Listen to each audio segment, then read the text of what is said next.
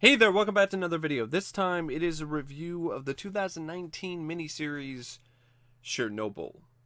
Now, this is what I like to call a work of historical fiction. So, it's not 100% accurate to the events that occurred in Russia and Chernobyl and Pripyat in the 80s. It does take some creative liberties. That being said, it's due to narrative choices, for the most part, to create a compelling narrative for the miniseries and for the story. A lot of the factual inaccuracies are very minor from what I've seen, and it still takes a lot of time and effort to provide as close to a factually accurate facsimile of what actually happened, with some minor differences here and there, but nothing that spectacular in terms of egregious, erroneous instances of being untrue or incorrect in regards to what actually happened. So, I know some people have been pointing out what it got wrong and so on and so forth, but I think it got a lot more right than it got wrong, and I absolutely adored this series. I loved Chernobyl. I thought this was easily one of the best things that I had seen from 2019. It lived up to the hype and then some. It was one of the most compelling, riveting, and just absolutely mesmerizing shows or works of cinema that I had honestly seen in a long time. This was absolutely fantastic. As soon as it was over, I had to rush out and buy the Blu-ray because it is that damn good. So, I'm probably not going to give away a whole lot in terms of spoilers in this review. I am more than likely probably not going to go as in depth as I might in other reviews, because honestly, I want people to go into this like I went into Chernobyl. Not knowing a whole lot, not expecting a whole lot, and really taking it all in for the first time, because I think that's a really special experience. This is a very emotional series. It deals with a lot of intense emotions, intense events, intense sequences, and I feel that in order for it to have the most power and the most impact, it shouldn't be spoiled in any way. So that's why I'm not going to provide really any spoilers in this review. But I wanted to talk about it because it really did stick with me, and it really was something that was just so spectacular that I absolutely had to sit down and talk about it. So Chernobyl is created by Craig Mazin, it's written by Craig Mazin, and it's directed by Johan Renck, who directs every episode of this miniseries. Now, Craig Mazin you might recognize because he was one of the writers, one of the main people behind The Hangover. So the fact that he was capable of doing something like this, a compelling, riveting, just absolutely stunning miniseries based on one of the most horrific events in history, and definitely one of the most horrific accidents in history, is honestly quite astonishing. Just about as astonishing as the series itself, because I didn't expect that. I don't think anyone expected that Craig Mazin was capable of something like this. So it just goes to show you, don't judge the book by its cover. don't judge your screenwriters and their ability based on their previous work or what they're known for, because they might come out and just blow you away with something like Chernobyl. I thought the writing in this was some of the best that I had seen from 2019 in any kind of story that was adapted to any kind of film. And it definitely deserved the Outstanding Writing Emmy, because I can't think of anything else that had writing that was any better. I mean, there are so many really great lines of dialogue in this series, and there's a lot of it. There's a huge emphasis in this series on dialogue, and it carries a lot of weight, and that easily could have failed, but it doesn't, because the dialogue is so well written, and the story and everything is just so well written. Everything fits together so well that it doesn't really matter that there's a lot of dialogue, because there's a lot of instances where you get to shows like this or stories like this that are dialogue heavy, and it can become pretentious, or you can feel empty, or it doesn't really have the same impact as other stories that have more of a focus on what happens versus telling you what happens. But this is not one of those instances. I mean, the tagline for the show is, "What is the cost of lies?" And this show shows you what the cost of lies are in great detail, with great lines of dialogue, and with some equally as compelling and just stunning bits of cinematography and direction. There are sequences in this that are absolutely haunting. There are sequences in this that are gorgeous, that are beautiful, despite their subject material. It is just a tour de force of filmmaking and storytelling all across the board. So, yeah, it won Emmys for Outstanding Writing, Outstanding Limited Series, Outstanding Directing, which it deserved all of those awards. The direction by Johan Renck is absolutely jaw-dropping at times. The attention to detail, the visuals. I mean, this film is, I keep saying, it's not really a film, it's a miniseries, but I'm so used to talking about films, forgive me.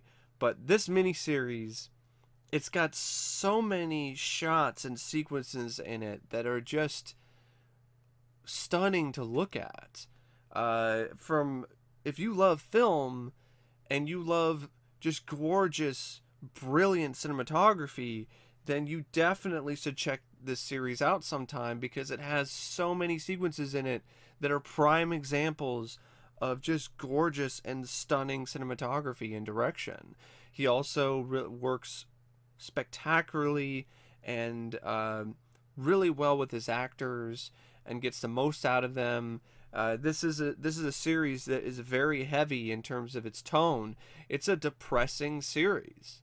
It's a gut punch. It's not just a gut punch, it's numerous gut punches, one after another. So this is the kind of series and the kind of project that if you don't have the right director behind it, you can get inconsistent results with your actors, because there's going to be one day at shooting where they're more comfortable with the material versus another day where they might not be as comfortable with it. But the director clearly did a really good job in terms of getting these actors to be as comfortable as they possibly can be with this material at all times. There's a consistency here, which is remarkable, and that is something that definitely makes this stand out, because, I mean, all the performances all across the board are equally as impressive as the last. I mean, these are all really great performances by the cast. I mean, it's not just Jared Harris as Legasov, or Stellan Skarsgård as Boris, or Emily Watson as Ulana. Paul Ritter is also really good as Dyatlov. Jessie Buckley as Ludmilla. Everyone in this cast who is either main or supporting are all delivering equally as impressive performances to me. Everyone had their role, everyone played a part, and everyone nailed it. And that is even supporting cast, even the the head of the mining group, just these little things that you don't really necessarily think about because you're just so drawn into the show. It's a series that just draws you in so early and keeps you just glued to the screen and to what's happening and involved in the story so much that you don't necessarily appreciate all of these little pieces, all these little puzzle pieces that combine together to create this beautiful picture that is this series, Chernobyl. And, I think everyone in this cast deserves equally as much praise as the main cast do. But, I mean, the triple threat of Jared Harris, Stellan Skarsgård, and Emily Watson, it's definitely one of the best examples of a main cast who dominate the screen time, just delivering and just absolutely killing it that I can think of. All three of them were on equal playing fields, and all three of them were all-stars. They were really great. And I know I might sound repetitive because, I might be using the same terminology to discuss and to say how good this show is.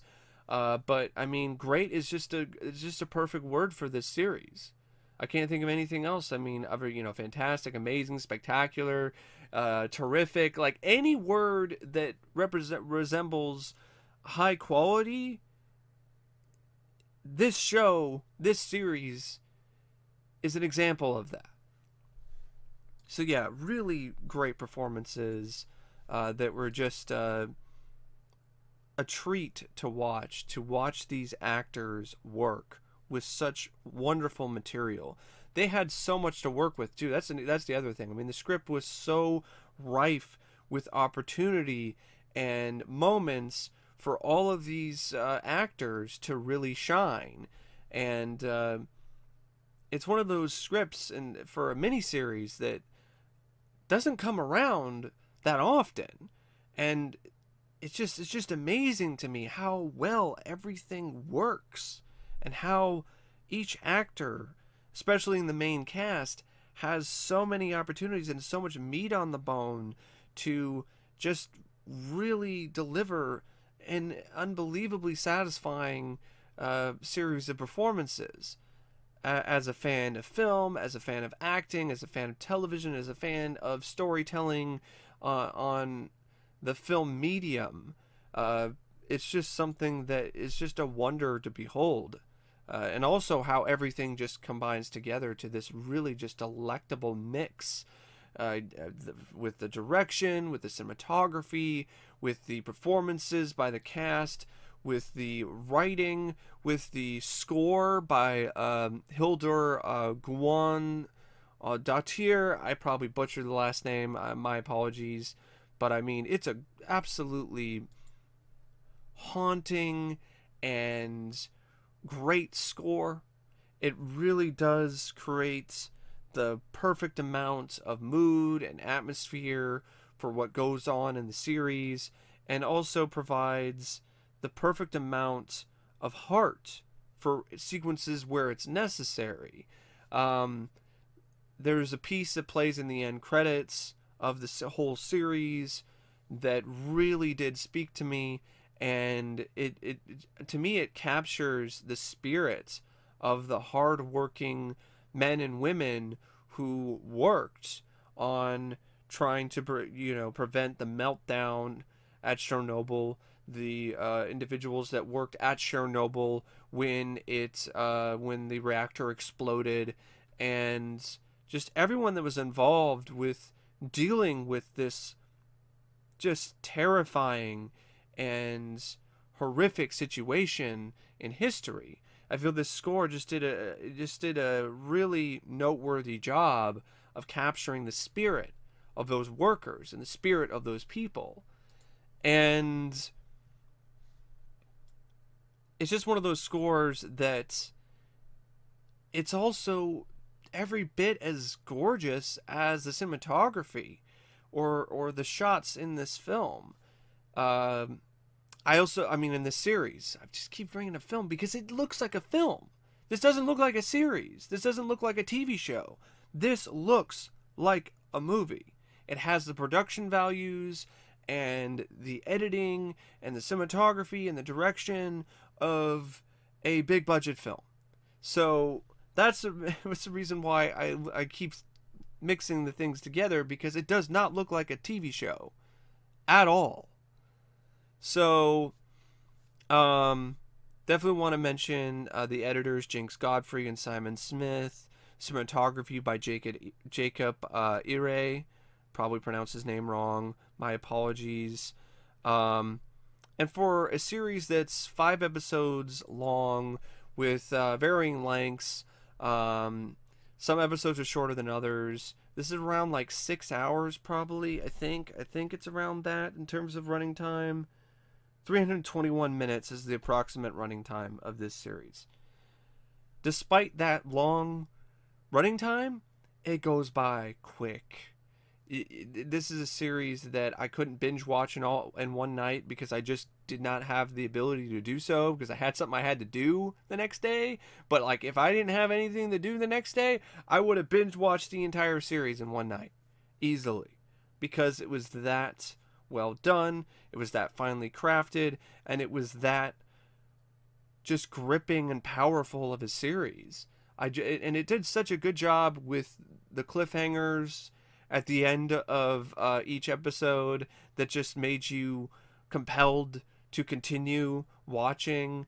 And there are also other elements in this show that I just absolutely loved. I mean, I'm a huge fan of horror, as you can see, and this has some genuine horror elements to it.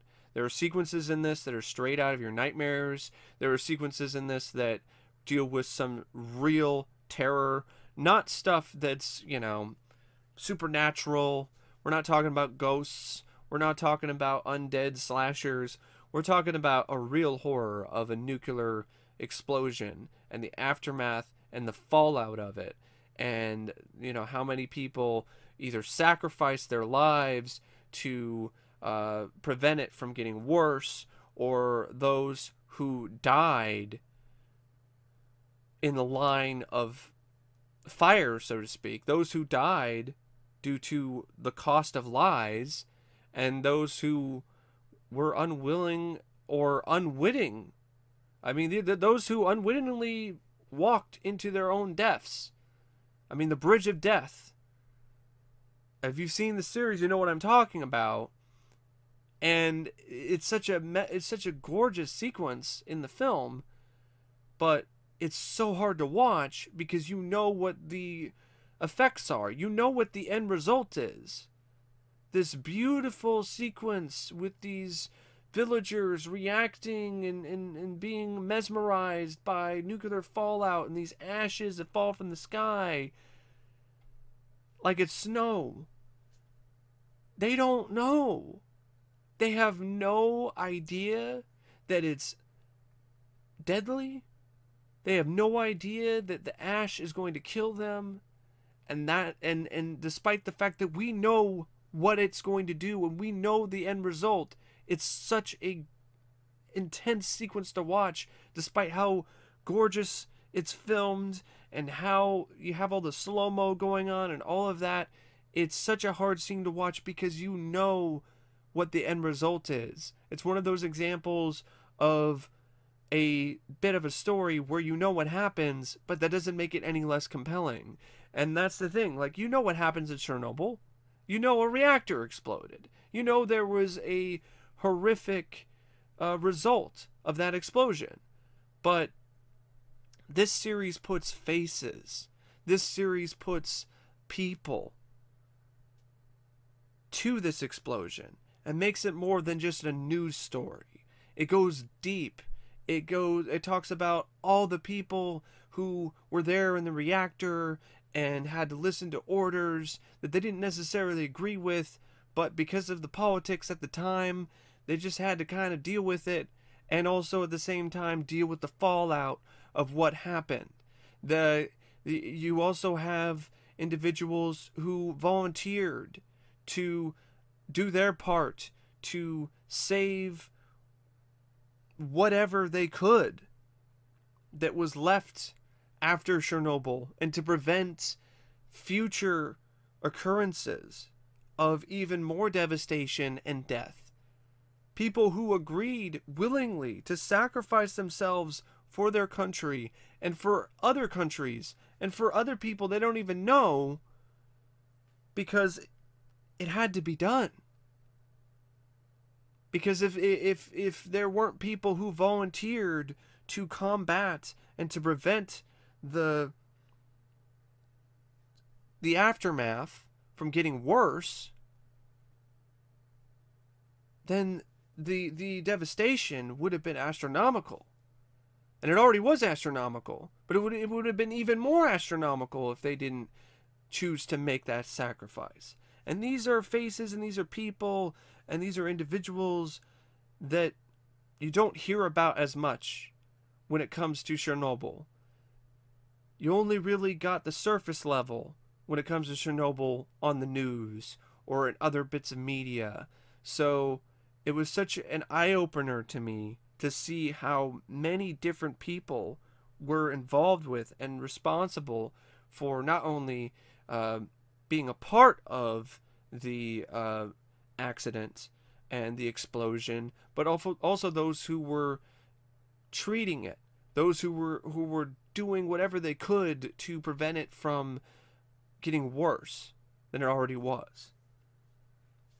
And of course, the show focuses on the politics at the time as well, but I mean, it's unavoidable, and it's a big reason why the explosion even happened in the first place, because of Russia's refusal to adapt and to realize that they're not perfect. You know, that there are mistakes that are made, and there are things that happen within the state that are lead to less than desirable results. The cost of lies is a nuclear reactor exploding.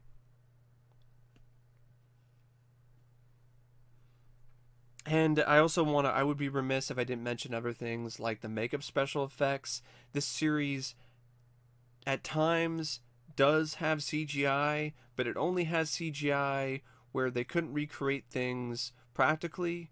So there are some shots of like the reactor exploding and some other stuff that's CG, but it's well done. It's hard to notice at times because it's so well done, but there are also times where they go practical. And when it comes to the men who are affected by the radiation, this series does not hold back. It's medically accurate. It's absolutely disgusting and horrible, but that's the reality of it. And despite how horrific the makeup is on these men who were exposed to this extreme amount of radiation, with their skin just tearing apart at the seams, the accuracy, the attention to detail, the makeup effects that are just absolutely marvelous, even though it's such a horrific thing, it just takes this show to an even higher level, because they could have easily not went there. They could have easily taken a business decision and didn't want to gross out audiences, or didn't want to kick them in the stomach even more than they already did. But no, they decided, nope, we're going to go there. You need to see this. You need to see the cost of lies. And it's unforgettable. It's to me, it's just I mean, the images of these men with this makeup, of them just being no longer being men, I will never forget. I will never forget it. It will be locked in my memory banks till the day I die. It was that compelling, and it was that well done in terms of the makeup effects and those sequences. And the actors did a great job too, because they could have easily overdone it in terms of acting in pain or dying, but none of them did that. And you bought that they were in this extreme amount of pain, and that they were in the situation that they were in, the dire straits that they were in, and that just made those sequences even more compelling and memorable. And that's something that's straight out of the horror genre too. The disfigurement, the body horror. Because it was hard to even see or recognize a body at that point. So, yeah, there's just so many things about this show that I loved, this series that I loved, I thought were just great. And there are a lot of twists and turns that happen. There are a lot of sequences in this that are memorable to me and just completely unforgettable. The performances were all great. The direction was great. The writing was great. The cinematography was gorgeous. The editing was excellent. This is just the execution of this series is a prime example of the execution of excellence. Like, this is just an excellent show. It's an excellent series, and I really don't know what else to say about it, because I've said a lot already, and I just don't want to risk giving away any more than I already have, which isn't a lot, but it might be more than I initially wanted to. But yeah, just a powerhouse of a series.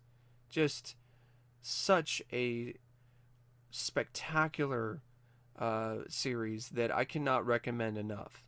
If this concept, if the history, if the accident of Chernobyl in any way interests you, if you like what you see in the trailers for this show, if what I'm talking about and how I am detailing or describing the series perks your interest in any way whatsoever, go and see this show.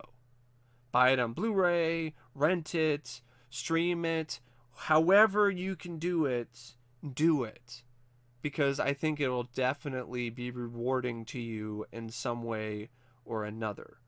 I just remembered. I might as well mention the production design, the attention to detail in terms of making things look accurate to the time period, the costume design. I mean, everything. I mean, just this series is just. I mean, the last episode, most of it is just a trial with Logasov talking to a group of Russians at this trial and describing all these things and talking about how a nuclear reactor works, and it's just riveting stuff. It can be boring, but it isn't. It isn't boring at all. You're glued to the screen despite the fact that he's using all these big words and all this science stuff, and it's not boring. It's not tedious. It's equally as compelling as all the other stuff. Because you bought into the series, you bought into the story, and you want to see how it ends. And you also, the performances are just so standout and so great that, even if Jared Harris is just talking, about the science of a nuclear reactor, you just can't help but sit there and just watch in awe. So, yeah, it's just such a great series. And even if it doesn't interest you, I still recommend you give it a watch at least once, because I really feel that this series is something that everyone should watch at least one time, because this is an event in history that should never be forgotten. We should never forget what happened at Chernobyl and how it happened. Because if we forget what happened at Chernobyl and how it occurred, we could be doomed to repeat it once again, and that would be truly tragic. So that's something that I feel strongly about and I'm very passionate about, and I think that this series does more than any other form of medium and any other story, any other article can do in terms of really getting that point across to people that this is something that should never happen again, and that we should do everything in our power to make sure that it doesn't happen again. So I'm probably going to end this review, of course, if I were rated a 5-star. I don't really do that with series, but if I did rate this 10 out of 10, 5 out of 5, I can't think of a single thing wrong with this series. It's that well done in terms of a technical standpoint. It's that well done in terms of performances, in terms of writing, in terms of the story. It's just a masterwork. It's a masterpiece of storytelling and of performances and directing and cinematography and editing and everything. And I'm going to end this video with a quote from the film, the ending scene. This is the last lines of the series by Legasov, where as he's driven away from Chernobyl by the KGB, his voice on tape is heard, and he says this: "To be a scientist is to be naive. We are so focused on our search for truth, we fail to consider how few actually want us to find it. But it is always there, whether we see it or not, whether we choose to or not. The truth doesn't care about our needs or wants. It doesn't care about our governments, our ideologies, our religions. It will lie and wait for all time. And this at last is the gift of Chernobyl. Where I once would fear the cost of truth, now I only ask, what is the cost of lies?"